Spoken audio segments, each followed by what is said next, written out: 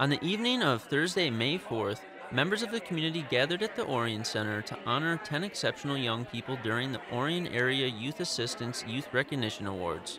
Now in its 29th year, students ranging from kindergarten to 12th grade are nominated in three different categories, with nominations coming from members of the community.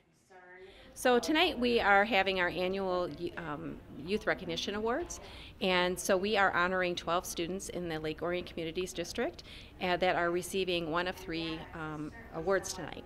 So one of the awards that they may be receiving is the Community Service Award.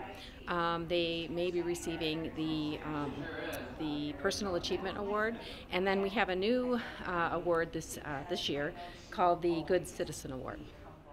Among those in attendance were Oakland County deputies and former Lake Orion Police Chief Jerry Narsh, who is now president of the Lake Orion Village Council. With all you kids, and you guys should be celebrated, not just recognized, but celebrated tonight, because you're kind of the best of the best.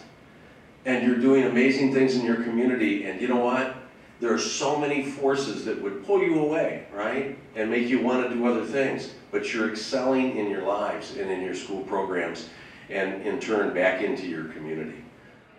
For more information or to volunteer your time, you can call 248-693-6878 or visit LakeOrionYouthAssistance.com. At the Orion Center, this is Drake Eubanks reporting for ONTV News.